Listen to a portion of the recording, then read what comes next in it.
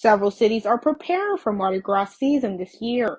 Dance and have fun with the kids and pick up the can. But for Jeanerette, leaders want to be cautious and have canceled plans for Mardi Gras festivities. The president of Jeanerette Mardi Gras Association, Norma Bazar, says two things played a major part in balancing Mardi Gras this year. Because of the virus, that was the number one factor.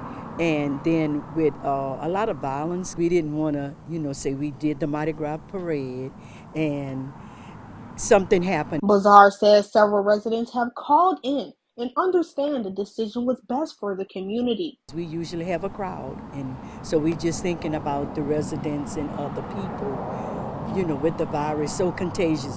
Mayor Carol Bourgeois says he's behind Bazar and the association's decision to move forward without Mardi Gras this year. With the pandemic still having the levels of that it has, we're certainly going to, stay on the safe side of things. Shirley Besser understands waiting for Mardi Gras, believing that more people have to do two things before crowded events happen again. I think if they just get this shot and get the mask on it and stay distance, you on the outside. So I don't think it's nothing wrong with it.